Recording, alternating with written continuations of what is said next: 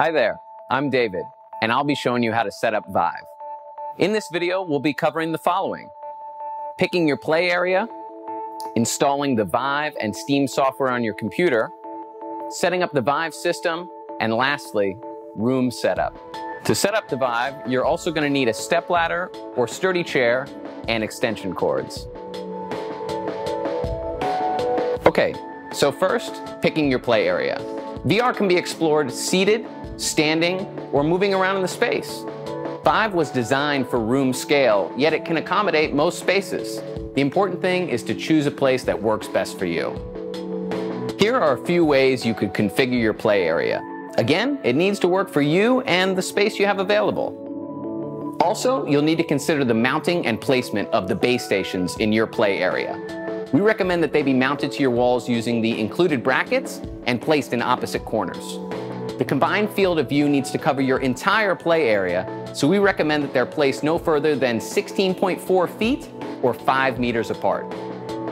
If mounting isn't an option, you can use a stable and sturdy tripod, or you can clamp them to bookshelves as an alternative. Next, you're going to want to clear the space of any furniture or other objects, including pets, that could get in the way of your VR experience. Then, position the computer just outside the play area.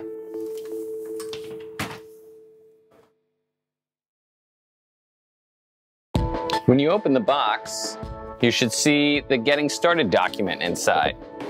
It gives you a brief overview of what to do, as well as a list of items included in the box.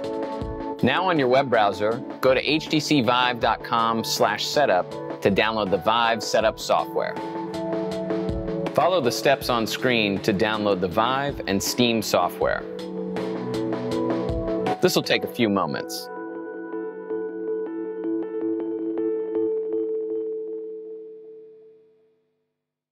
Now we're going to mount the VIVE base stations. Take out the 2 base stations and power adapters and mounting brackets. Base stations should be mounted high above your head for accurate tracking. A minimum of 6.5 feet is recommended. Position them in opposite corners of your space. Secure one bracket at one corner of the play area. After securing the first wall mount, secure the other bracket at the opposite corner. Secure the base stations to the mounting brackets. Do not screw the base station all the way in, only enough to be stable and oriented correctly. Then, tighten the wing nut to the base station to secure it in place. Loosen the clamp. Angle the base stations around 30 to 45 degrees down to point towards your play area. Make sure it has an unobstructed view of the other base station. Fix the angle of the base station by tightening the cap back in. Connect the power cable to the base stations and remove the protective films. Plug in the power adapters to a power source. The base stations automatically turn on, and you should see the status light as green. You should also see 2 different letters, B and C, showing on their channel indicators. If B and C are not showing, press the channel button at the back of the base station to change the channel. If your room makes it impossible for the bases to see each other and the status light is purple, use the included sync cable to connect the 2 base stations. Then, set the base station that is labeled C to A by pressing the channel button at the back of the base station. Let's set up the VIVE headset. We'll take out the headset, the link box,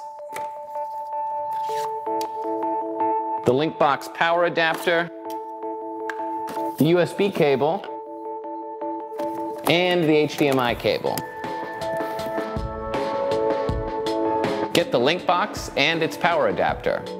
Plug the power adapter into an outlet and then into the link box. Connect the USB cable to the PC side of the link box. Then connect the other end to your computer's USB port. Connect the HDMI cable on the PC side of the link box. Then connect the other end to the HDMI port of your computer's graphics card. Now take the headset and remove the protective film from the headset lenses. Also, keep the sensors away from any sharp objects. When you're not using the headset, be sure to store it with the lens pointed away from direct sunlight to avoid damage. If you need to clean the lenses, only use the cleaning cloth that came included in the box. Then carefully unwind the 3-in-1 cable. When handling the headset, be sure not to scratch or bump the surface. Connect the ends of the headset cable to the orange-colored ports on the link box.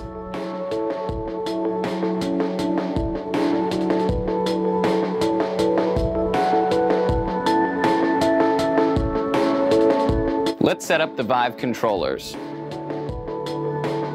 Turn on each controller by pressing the System button. The controllers are sufficiently charged out of the box, but if they don't power on, charge them using the controller's power adapter.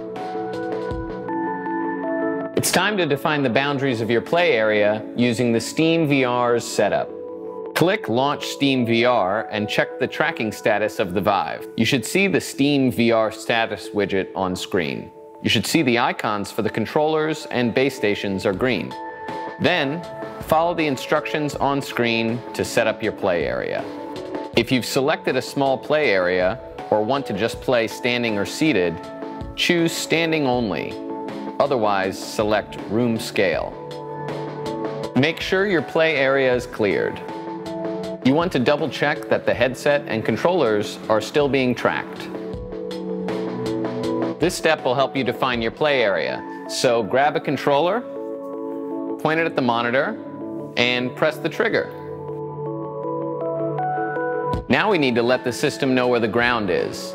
Place the controllers on the ground, and then click Calibrate Floor. You can watch the animation to give you a hint, but we will be basically tracing along the perimeter of your cleared play area. Don't trace over any furniture or obstacles, as they can get in the way during play.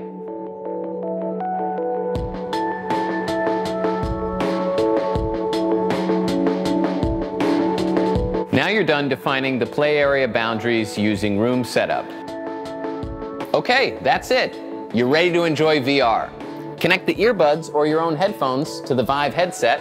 For the best VR experience, it's recommended that you face away from your computer with the cables behind you. Have fun and see you when you get back.